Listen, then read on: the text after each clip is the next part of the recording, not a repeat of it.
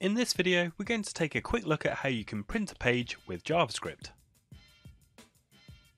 So this is going to be a really simple video just to show you how you can print a web page with JavaScript that you're working with. So it might be you need to set up a button that when the user clicks it, it opens up the print dialog on their particular machine. And I'll show you a method that you can actually tidy up the output for your printer in just a second, but first let's see how you actually print using JavaScript. So I've just got a simple web page set up at the moment, so if I wanted to send this content to the printer, in the console I can simply say window.print, and that should open up my print dialog on Windows. So if you wanted to wire it up to a button, it's just a case of creating a button and using an event listener that when it's clicked, the window.print function is called.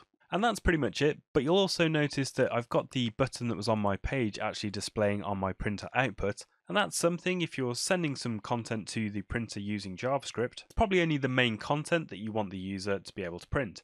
So if we just go back to the console, I can actually bring up the code for this page in Visual Studio Code. The best way to remove that button from the print output is to use a media query for printable pages and just set the display property to none of that button.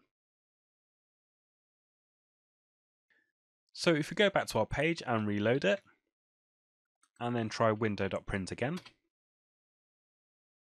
you'll see the button in the output is no longer displayed because we've told our browser that when the page is being printed to actually hide any buttons on the page. Of course, that's a simple example, and you might want to think about how the layout might be affected if you start removing elements from a page, but you should get the idea that you can use the media query for print, but you should get the idea that you can use the print media query to customize the page appearance when the user is printing it. So that's pretty much it. All you need to do to print a page using JavaScript is to call the window.print function.